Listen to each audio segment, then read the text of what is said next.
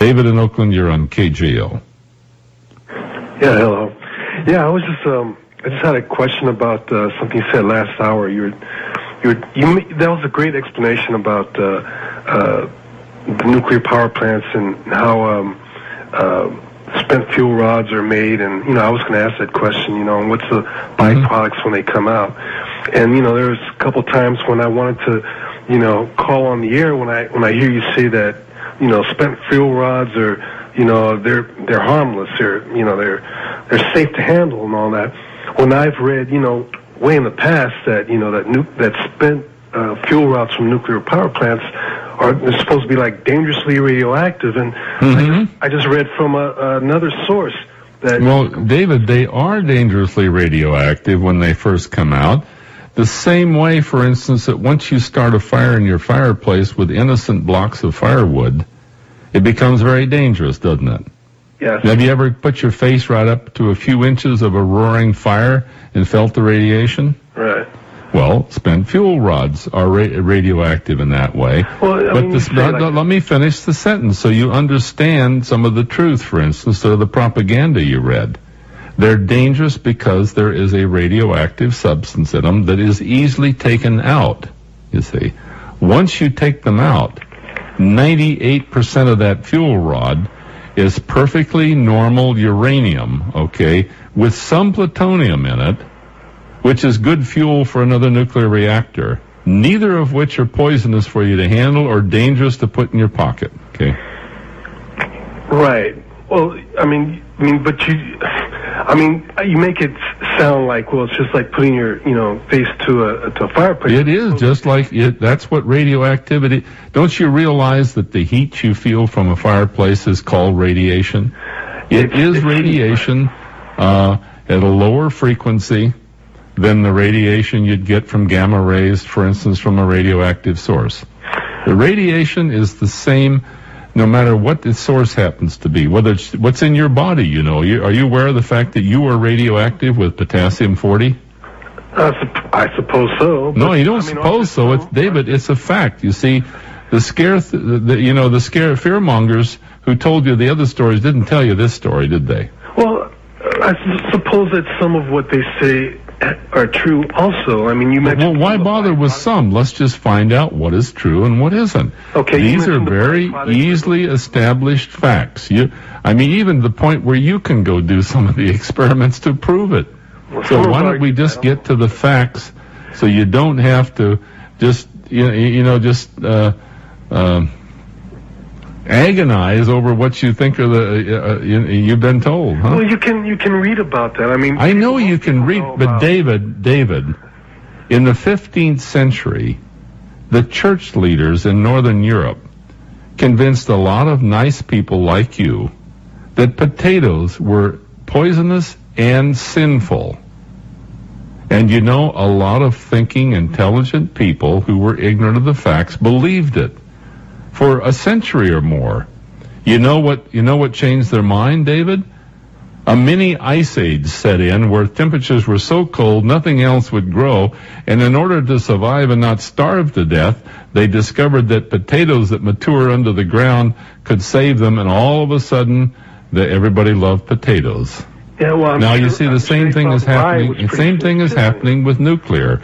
There's a whole generation of folks, perfectly innocent, well-meaning folks like you, who bought the propaganda hook, line, and sinker. You can read it. You can read it. You see, as you said, you can read it, as you said. That doesn't make it true. See? Well, it does if it's coming from respectable sources. Well, give me that respectable source. Respectable sources that I've heard. Give me that respectable source, David. People. From the media, from an encyclopedia, book I read. Yeah, but you can read thousands of articles and statements by the ignorant, and I'm telling you, you fell for it. But David, let me give you a basic fact. Did anybody tell you that normal uranium is harmless, that you can put it in your pocket? Did anybody ever tell you that?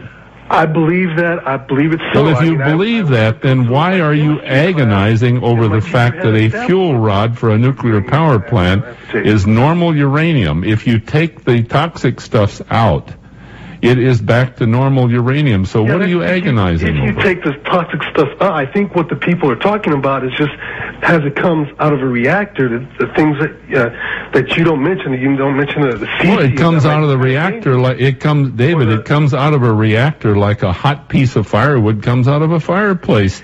You don't go up and put your hands on it, David, unless you're stupid. Well, then how? David, unless you're stupid, you don't get harmed. You don't put your hands on it, you see.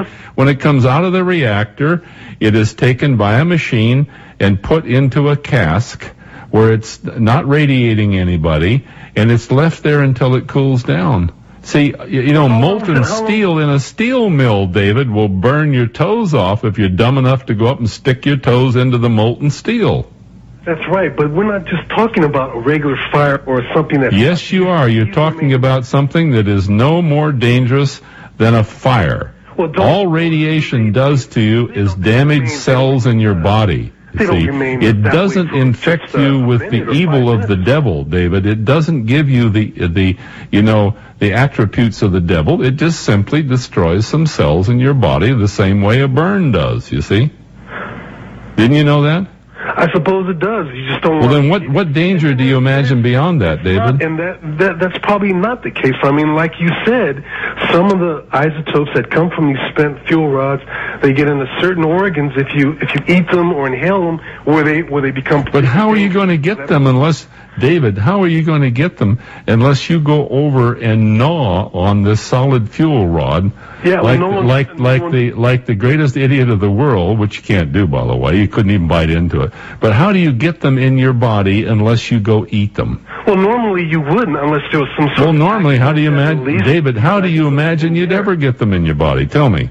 Unless there was some accident that released these isotopes in the air or something like that. How does it get released? David, the only thing that is getting released in the air is the radioactivity from coal-burning plants that the idiots who wrote the stories for you forced the world to use and put in the atmosphere. Did they ever tell you what they were doing behind your back, David? Yeah, but you know that isotopes that come from these spent fuel rods don't normally come from burning coal, or do they? I mean, you told me David, didn't you listen to it? Just look, for God's sakes, there is a very readable report posted on my webpage from the Oak Ridge National Laboratory, deliberately written for lay people. Go read it and understand that it's exactly the same thing. Uranium and thorium and radioactive material is the same, whether it comes out of a coal-burning plant, whether it is put on the ground by somebody with a spent fuel rod. And you, David, you've been taken royally, and you refuse to even think